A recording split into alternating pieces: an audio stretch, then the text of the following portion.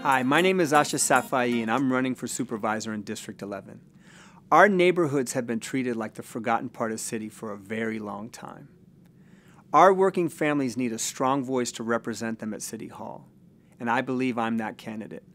As a parent of 2 young children, a labor organizer, and a longtime neighborhood resident, I believe I can be that voice.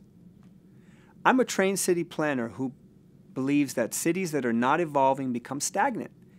Government must work aggressively to ensure that all families and people are part of a healthy economy and a healthy evolution of our city.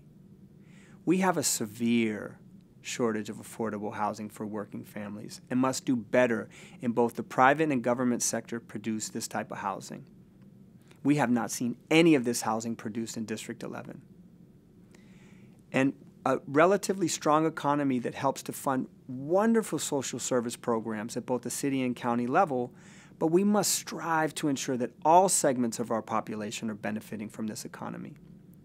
The single biggest issue that sets me apart from all the other candidates in this race is I have been doing the work on behalf of the working families of District 11 for the past 12 years.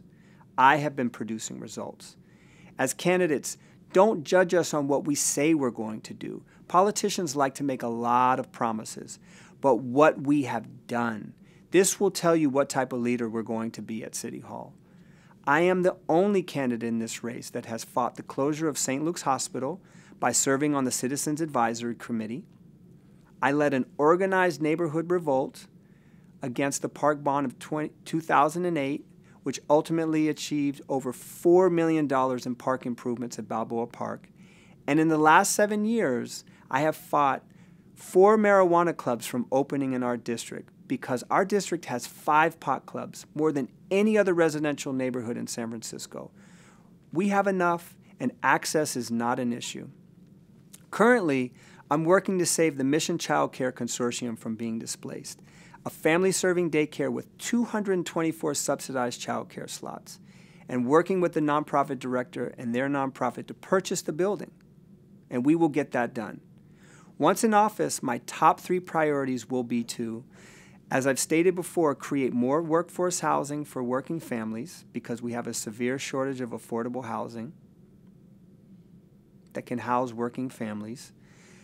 My second priority would be to establish fully funded universal pre-K for all families in San Francisco.